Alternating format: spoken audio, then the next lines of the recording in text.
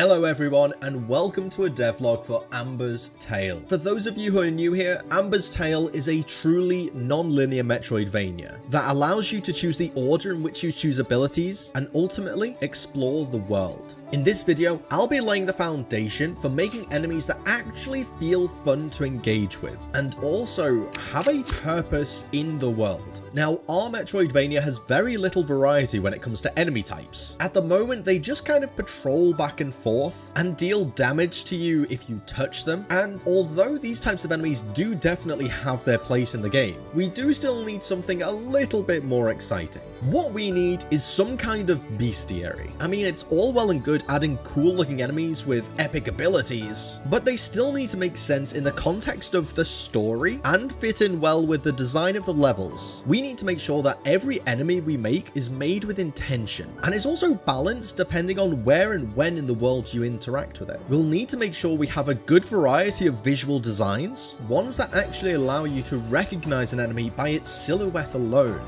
But we also need a wide range of mechanics, ones that keep the player adapting throughout their gameplay experience, but also onboard them, teaching them the mechanics that they'll need to use when facing the bosses. Now that is a lot to handle. Sadly, it's not quite as easy as just coding some movement and adding some art. We need to work backwards. We need to start with the boss.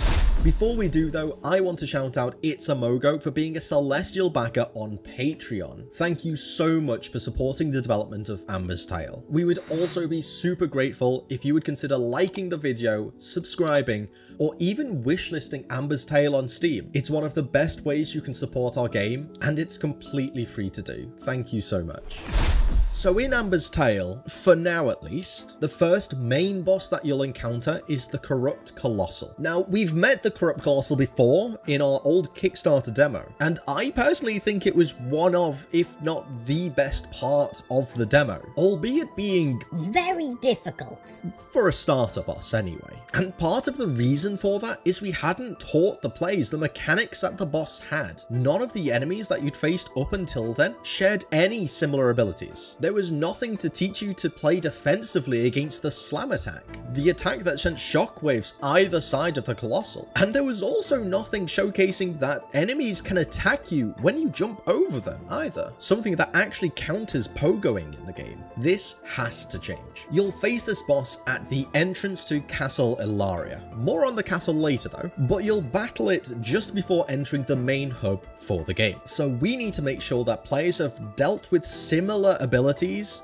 before that. So we need to make sure that there are enemies in both the forest and the cave areas that have similar abilities. Now, I'll be going over some of these enemies in more detail in future videos, as for now, we just need to make sure we have the foundations that actually make the enemies work. Because I mean, the scripts that we currently have are a little bit broken. Plus, the way that they're programmed is great for the way that we handled enemies previously, where there are a lot of shared states. But going forward, we want to have a lot of independent and unique abilities from enemy to enemy. This means that the only real things that are going to be shared between enemies are things like taking damage, moving, and idling. So we need to refactor our scripts taking this into consideration. Now, I want to keep using state machines, as we all know how I feel about those. They're amazing. But this time I wanted to tackle it in a slightly different way. I wanted to use a different style of state machine, one that use enums for states. An enum is basically a value type that defines a set of named constants, or in our case, states. We can essentially write a list of different enum states our enemy could be in at any given time and only execute code for that state. It makes things really nice and easy to follow and also really quite tidy. Let me know in the comments below if you have any ideas for different attacks that these enemies could have. I'd be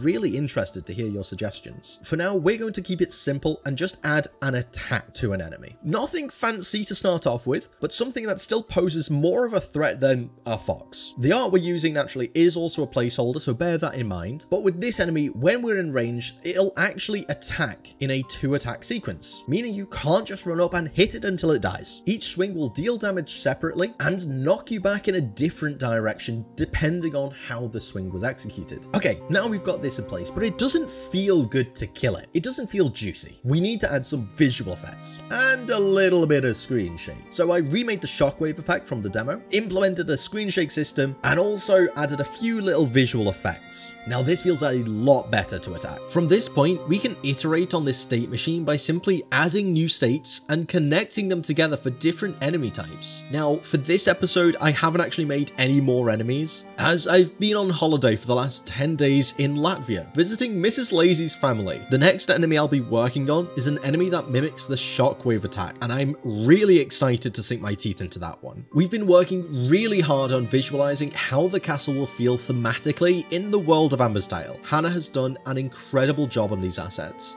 I can't wait to expand the zone more and discover the secrets of the knights and alchemists that used to reside within the walls. One of the main focuses I've had is making sure the lighting feels good. Within the castle there will be some areas of limited visibility. Within these areas you will need a lantern to explore them further. I wonder who could give you that, or even be that. There is a lot more work to do on the zone, such as adding things like foreground assets to help with adding depth. And in the coming months I'll be making a devlog showing the full process of designing a level and how I structure the world space, as a lot of you have shown a lot of interest in seeing that. Developing games can seem overwhelming, whether it's mastering AI, optimizing game logic, or handling tricky math, but with Brilliant, you can boost your skills and tackle these challenges head on. Brilliant's hands-on interactive lessons teach you problem solving from the ground up, making it 6 times more effective than just watching videos. Whether you're brushing up on fundamentals or diving into advanced concepts, Brilliant breaks down complex problems into manageable steps. And want to learn on the go? Brilliant's mobile app lets you level up anywhere, anytime. Build daily habits and sharpen your mind in just minutes a day. Their programming courses help you start building programs from day one. Get familiar with Python using their drag and drop editor